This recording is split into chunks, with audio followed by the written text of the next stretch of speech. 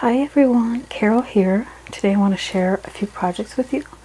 But I did want to update you on the earthquake situation here. I'm in Quebec, and in the past week we've had 6 earthquakes, varying in intensity from 3.5 to I'm not sure, I think it was 5.2. But anyways, the last one was this morning at 1:36. I was just about to turn in and heard that big bang noise again, and then just felt the whole house rumbling, and it lasted a few minutes, and you know, you just kind of freeze. You don't know, you're like waiting for something. And then of course after all that, it took a while to settle down the dogs, and you know, they had gotten a bit excited. So anyway, maybe in my next video, I have a couple of videos to do. Maybe in the next one I'll show you my puppy. And she's not so wee anymore. So yeah, just kind of wanted to share with you some of the things that I've done.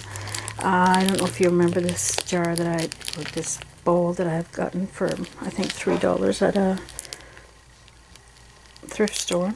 All I did was put a trim up here that I'd gotten from Gisela, and I put some of Lily's little baby doodads right here. Doodad flowers, just all around there.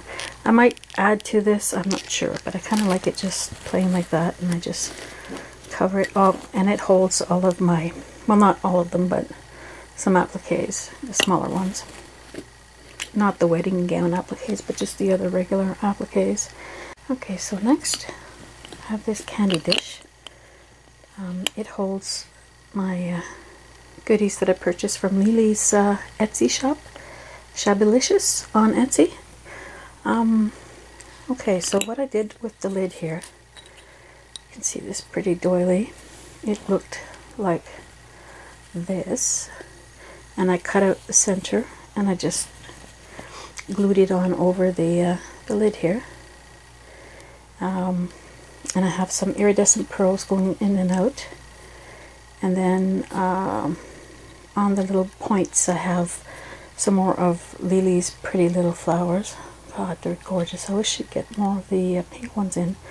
I glued them on top of a small daisy trim that I had, or appliques, small daisy appliques.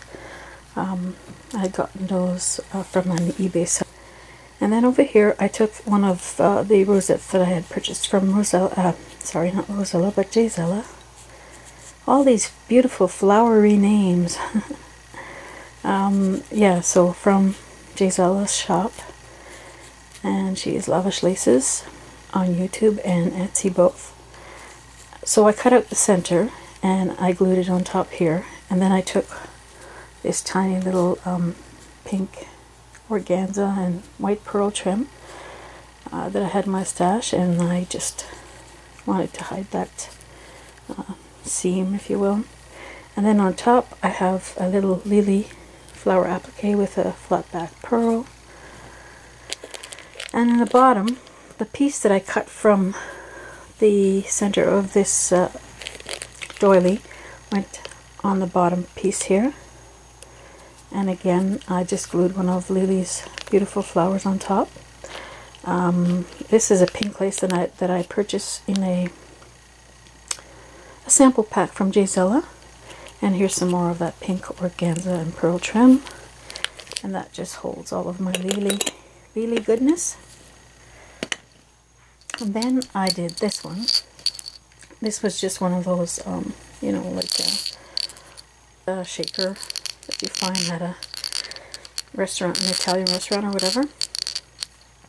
And all I did was I cut these flowers out of a piece of fabric that was in one of the kits I purchased from Rosella, and I just glued them around the jar.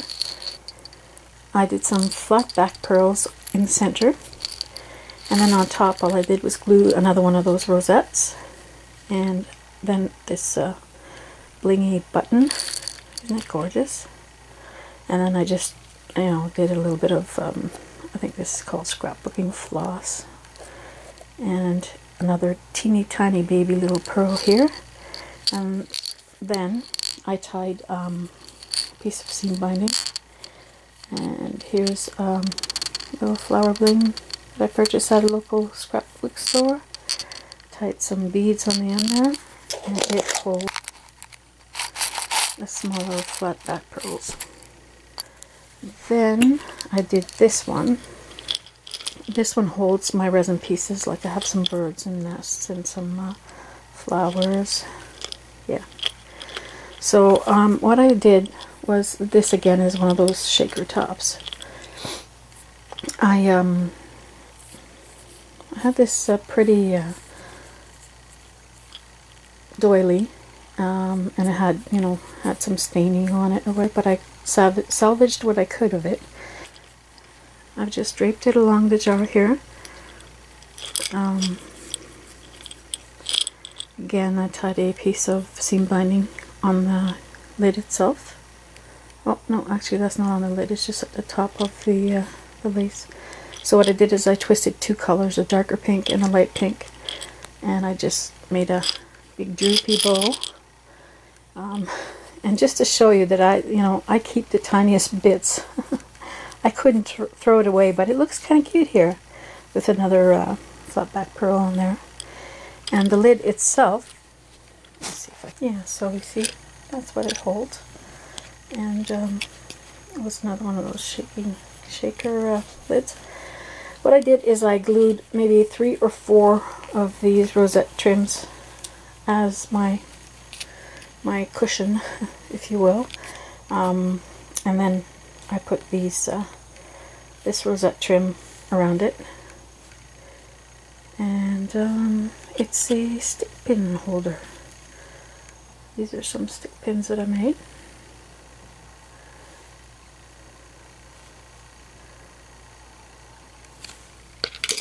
This was I had sea salt in here.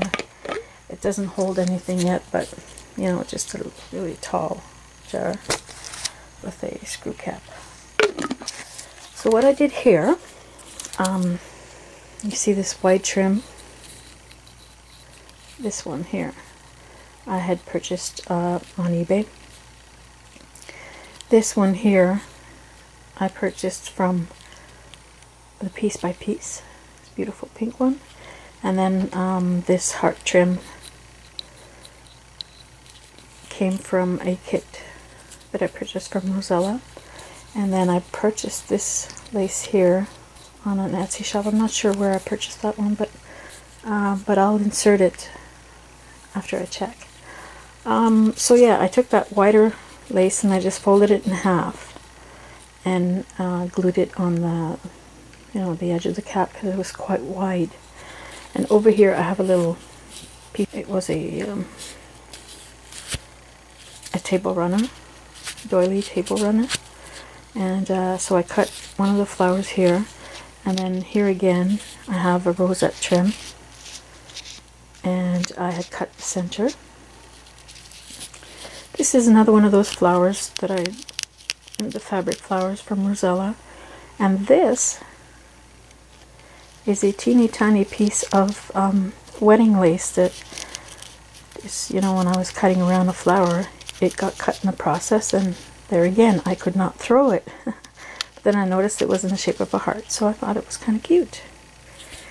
And what I did to the top here is I put small flat back pearl trim just to hide that visible seam.